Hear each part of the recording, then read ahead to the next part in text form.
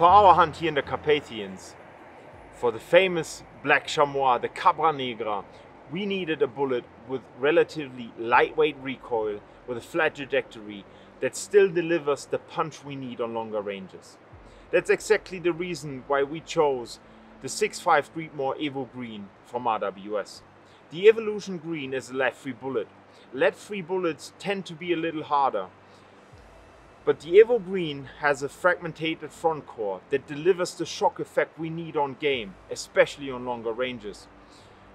We have a heavy rear that punch through and help us to deliver the exit wound needed if we need to follow the game. With an MRD of 185 meters or 232 yards, we can basically hold spot on up to 200 meters. If you like to zero your rifle at 100 meters, you only have a bullet drop of 2 centimeters up to 150 meters and a bullet drop of 7.3 centimeters up to 200 meters. So depending on the size and game you're hunting, the Evo Green might be your choice as well. For us, it was the perfect choice to deliver the shock effect and the punch we need on chamois here in the Carpathians.